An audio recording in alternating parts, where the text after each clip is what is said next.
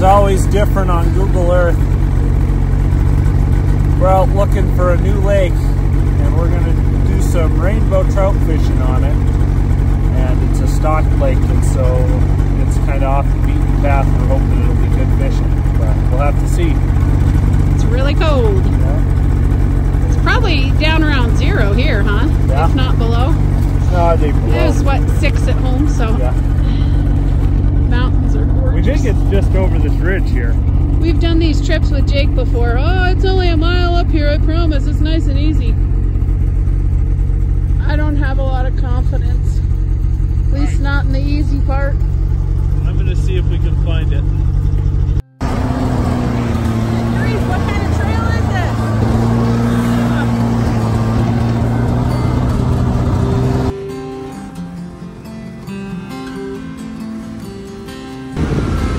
A little cold on the hands. Daddy's going to rescue Luke because his snow machine's not running good again. Whoa! Dad told me to go fast. Okay, shut it off right away. You don't want to bog it down, okay? I didn't. Well, at first I did. What is that? So we made it. This lake is incredibly gorgeous view. Has incredibly gorgeous views. So we don't know where the fish are going to be. And so if you're coming on a lake like this and you don't know where the fish are, you're going to want to look for rainbow trout. You want to be between 5 and maybe 10 feet of water to start out with. So we're going to go kind of find some points or spots where if the fish are running around the shoreline of the lake, where it'll concentrate them. And we're going to try and end up in about 7 feet of water to start out with. Sometimes you'll find them deeper, sometimes they'll be even shallower than 5 feet, but that's a good start. So when you're out traveling on the ice, some of these signs like this, you see how the snow's indented where someone had been before.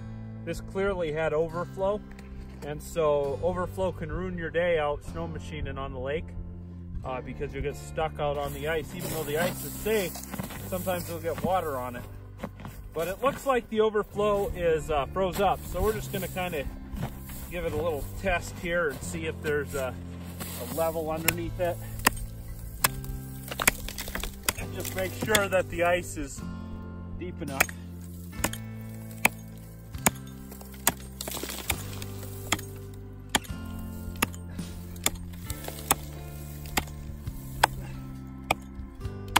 Well, it's at least six or 7 inches thick. In a little lake like this, there may be springs or something.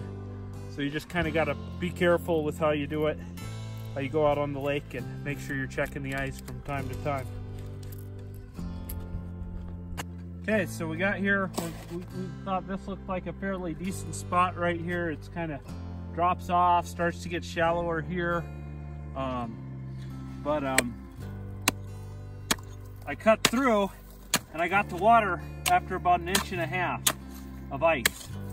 But what there is there's a layer of overflow, which is water underneath the ice, but it's above the other ice. So there's 2 layers of ice with water in between them. That makes it really difficult to drill a hole. It makes it really difficult if you punch through it on your snow machine. It's just a pain to deal with. But we think that this is a good spot, so we're going to try it, and I think it'll be fine for us. It's thick enough to where we're not going to fall. Did you hear the cracks?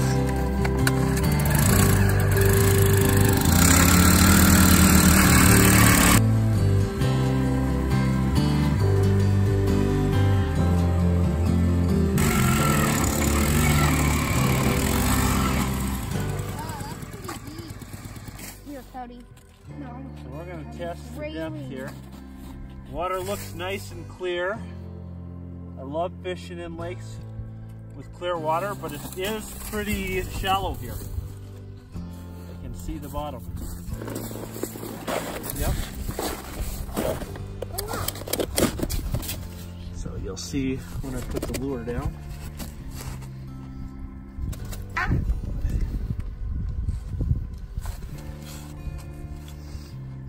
can't see the bottom.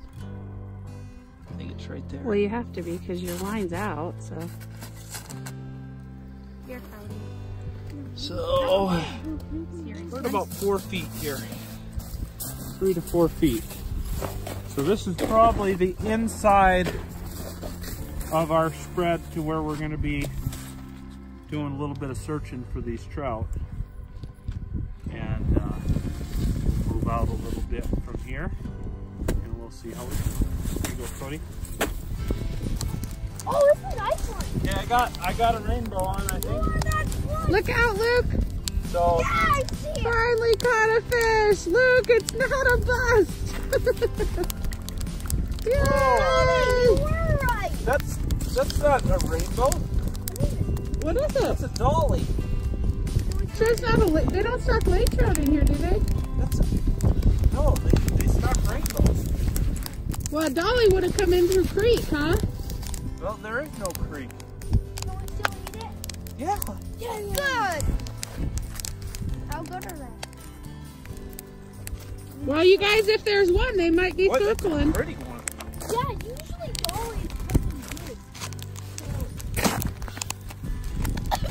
good. Fat little dolly. Got a fat little dolly there. That's actually Pretty. So far we've got one little dolly. The wind's picked up. It's a beautiful day out. And they stocked quite a few rainbows in here. So that was kind of a surprise to catch a Dolly Varden. And we know there's rainbows in here, but we haven't got one yet. So anyways, since the wind's picked up, it makes it kind of tough to go out and explore different areas. So we just kind of huddled around the fire when we figured that would be our best opportunity to just stick out in one spot. And sure enough, I got this little dolly, so we'll fry him up tonight. But when you're jigging, we have a couple pulls down with just pieces of shrimp. Shrimp is our go-to bait. And then we have little, like a Mr. Twister grub and or skirt jig. And then I have a little Castmaster on. And these right off the bottom, tipped with the little shrimp, are our go-to baits. And they tend to work really well. Do you have more bait there? So Heather has one. Go ahead, bring it up in here. Yep. Yeah, that's a rainbow. There we go. Right there. Wow, chunky little guy. Yeah. He's Fat. really fat. Look at that. Not good. That fresh bait. Look at that. I said down the hatch, right on the bottom. There we go. Hey, Cody, keep jigging. I told ya. So we just got the bite coming in. These are pretty small, but I figure there's some big rainbows in here because they've been stocking for a couple years.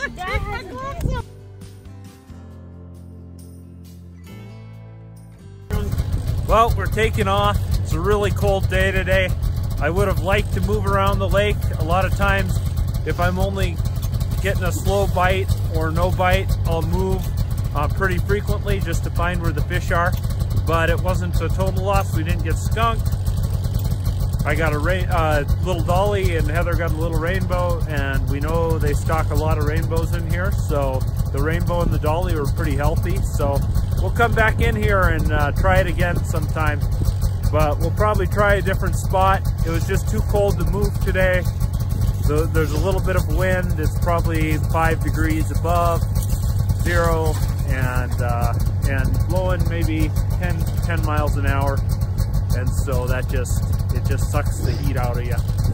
We don't have an ice shack or anything like that with us. So we're gonna take off out of here and go have some trout for supper.